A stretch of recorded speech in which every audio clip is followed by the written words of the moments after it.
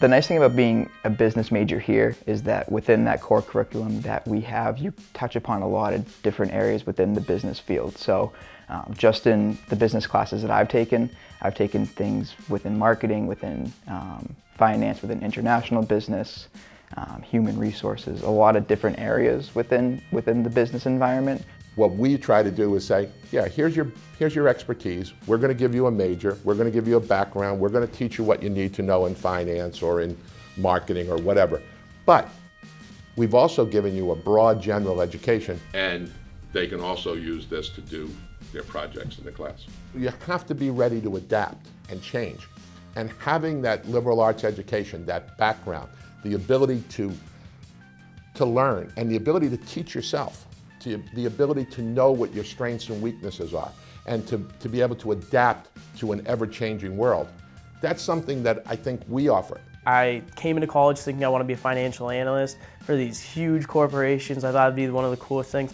And I realized I might still want to do that, but I really like that personal touch of sitting down with a business owner. An internship is an experience. It isn't necessarily what our student maybe wants to do for the rest of their life. It might be, but it might not be. This summer I actually did an amazing internship through the Career Services Center. It was at the Small Business Development Center right here in Manchester. I was doing cash flow projections and business plans. I worked with one machine shop, and I sat down with them and they started telling me everything that was going into their cash flow projections. And so I looked at all these numbers and I could write the story out with all of these numbers. It was a really great opportunity to take what I've learned in the classroom and just apply it to the real world settings. And so it was because of what I did in the cash flow projections in their business plan that the bank felt comfortable with where they were financially and where they were going, that they were actually given a $500,000 loan.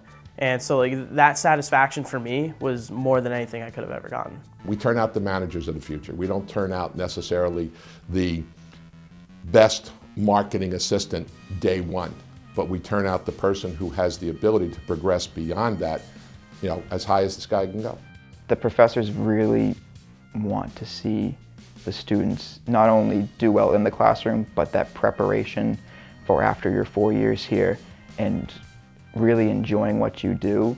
There was a particular instance this past spring that really stuck out to me. I got an email from Professor Becker saying that he had communicated with Professor Vidali, who was my advisor, and he knew that I was still looking for a business elective to take in the upcoming fall.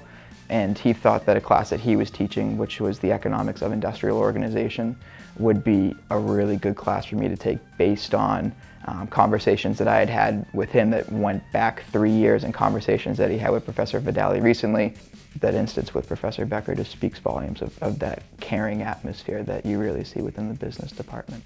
You're on this screen for 10 to 12 hours a day. Knowing that a professor is so involved in what I'm learning and really wants to help you out and get you to that next step is what I absolutely love about it.